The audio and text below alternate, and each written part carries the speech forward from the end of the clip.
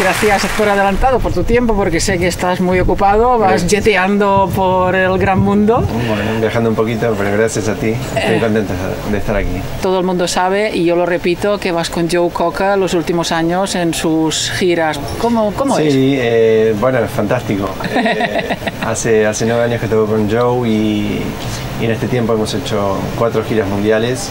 Estado en 4 continentes y en cada rincón del planeta donde hemos tocado, la verdad que Joe es impresionante como artista, la gente lo adora y para mí tocar con él es una bendición, es un artista único y es una experiencia inolvidable de la que aprendo mucho.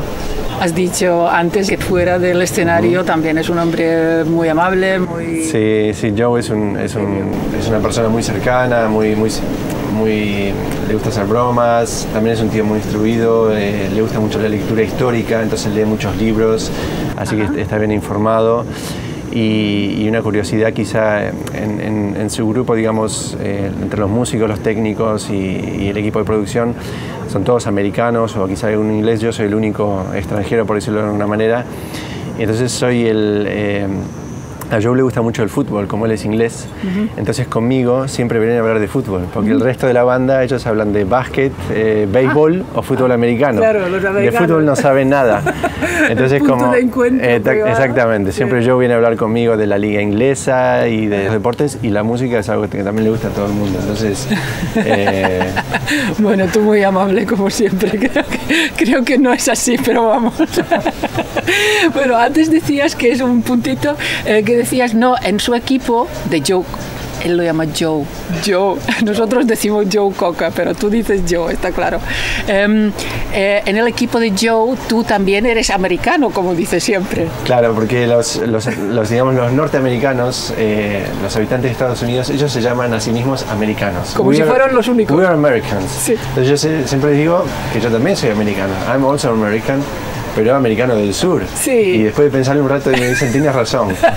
Es como que los españoles nos apropiemos se apropien del nombre europeos. Sí. Nosotros somos europeos. Sí, ya. Entonces, bueno, nada, es un chiste. Bueno, pero es chiste bueno porque, claro, los castellano parlantes se preguntarán, ¿y Norbert Fimpel, de dónde viene eso?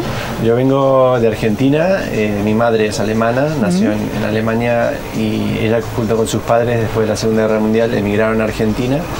Y los padres de mi padre emigraron antes de la Segunda Guerra Mundial, o sea que mis 4 abuelos vinieron de Alemania junto con mi madre. Mi padre nació en Argentina y yo también, entonces en mi casa se hablaba alemán y bueno, el español lo aprendí, el castellano lo aprendí por el colegio, por mis amigos, por la televisión, entonces claro, crecí con los 2 idiomas y nada, mi nombre es alemán, sí. Mi aspecto seguramente también es más europeo que argentino, pero soy argentino. Tú eres uno de los pocos que se mueve entre nombres grandes, porque antes de Joe había otros nombres muy grandes en tu vida profesional, como James Brown. Digamos que yo en diciembre de 1998 conocí a Roger Hodgson, el cantante y compositor de Supertramp. Él estaba haciendo una gira por Sudamérica, era la primera vez que iba a Sudamérica y vino solo con un baterista y un bajista, sin saxo. Entonces a alguien se le ocurrió que le hacía falta un saxofonista, me llamaron a una prueba de sonido, fue un poco confuso, yo pensé que Roger había pedido un saxofonista, entonces fui ahí y nada, él no había pedido a nadie, pero bueno, es muy buena persona, sí, fue una sorpresa cuando llegué ahí y me enteré, pero bueno, él es una persona es un muy buen ser humano y estaba de buen humor y dijo, sí, ¿por qué no? Entonces subí al escenario, hicimos una prueba de sonido, le gustó. Toqué ese show con él, toqué los otros 3 shows que él tenía en Buenos Aires, después terminé la gira sudamericana en otros 4 países con él y después, un par de años después me traje a Europa a hacer una gira por Europa, después yo ya me mudé a España y entonces en el 2004 me llevó a hacer un show que se llama Night of the Proms, un show muy grande que se hace en Bélgica. Entonces en ese show toqué con él, con Cyndi Lauper, con James Brown, con Tony Hadley de Spandau Ballet, con John Miles y con Joe Cocker. Así fue como lo conocí a Joe Cocker, o sea, yo acompañé a todos esos artistas Y ese show terminó en diciembre del 2004 y en abril del 2005, 4 meses después, empecé a tocar fijo como el saxofonista Joe me llamó para tocar en su banda y estoy ahí hace 9 años ya, muy contento. No hay casualidades. No, una cosa lleva a la otra y como siempre digo, hay que tener suerte. Y mi mujer dice, bueno, pero no es solo suerte, y tiene razón, o sea, tú también tienes que estar preparado. Para que una puerta se abra, tienes que tener suerte, tienes que golpear muchas puertas y tienes que tener suerte, pero cuando la puerta se abre, tienes que estar preparado porque si no se vuelve a cerrar.